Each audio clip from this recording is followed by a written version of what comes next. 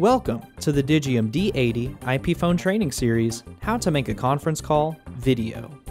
In this video, you'll learn how to make a conference call with your Digium IP phone and how to set up a personal conference room in the user portal. Sometimes it is helpful to have more than one person in a conversation. Using the conference feature allows you to connect multiple callers. Conferencing is a great way to collaborate with your colleagues, vendors, and customers. You may make a conference call to another extension or number using the on-screen keypad, the Contacts application, or the Favorites application. Using the conference button for conferencing allows you to connect up to 3 parties, essentially a 3-way call.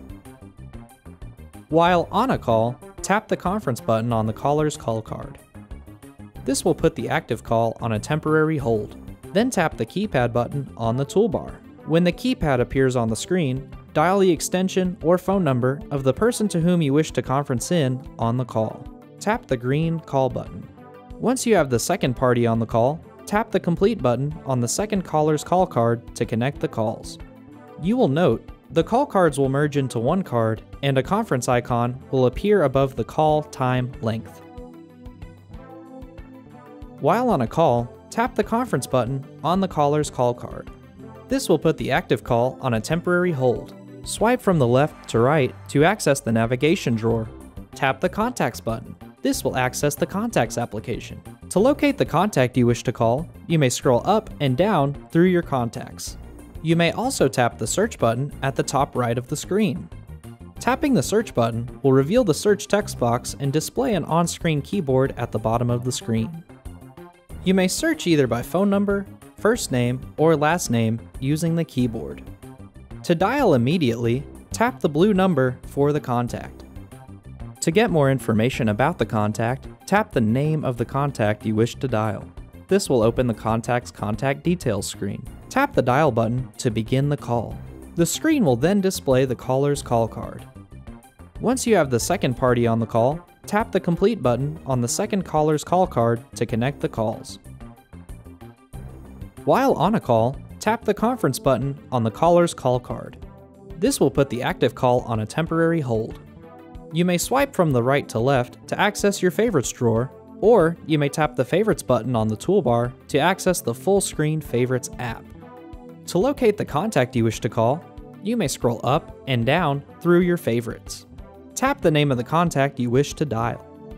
Once you have the second party on the call, tap the complete button on the second caller's call card to connect the calls. To end a conference call, press the End Call button. This will hang up all parties on the call. If you need to continue talking to one party, you may split the call and drop one of the parties. Tap the Split button. You now have the ability to resume your conversation with either party by selecting a caller and pressing the Resume button. Before setting up a conference in a personal conference room, you will need to access the user portal. To access the user portal, you will need your extension number and password. If you do not have this information, contact your system administrator.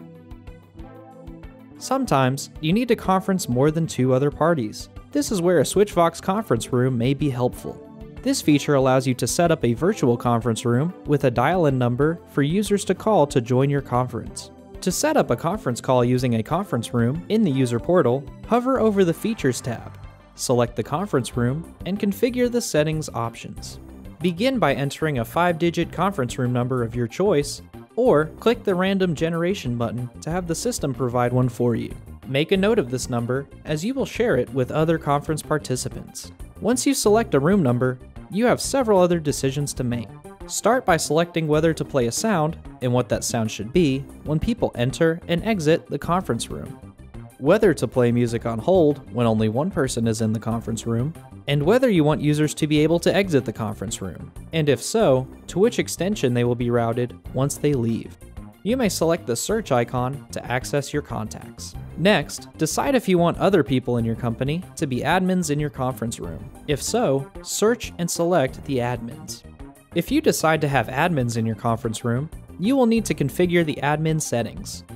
These admin options include whether or not only admins are allowed to talk, whether or not the conference call will hang up all attendees if all admins leave the room, and whether or not attendees can only talk in the conference room if one or more admins are in the room. Once all selections are made, click Save Conference Settings. Now, you may invite colleagues inside your company, outside vendors, or even customers to your conference call. When you send your invitations, provide the extension number to the company conference room bridge and the 5-digit conference room number that you selected or were assigned. Internal attendees can search for the conference room bridge number in the Contacts application under the Meet Me conference room contact, or contact your system administrator for assistance. To attend a conference call in a conference room, be sure to have the extension number of the company conference room bridge and the 5-digit conference room number that was provided to you. When you call the conference room bridge number, enter the 5-digit conference room number when prompted.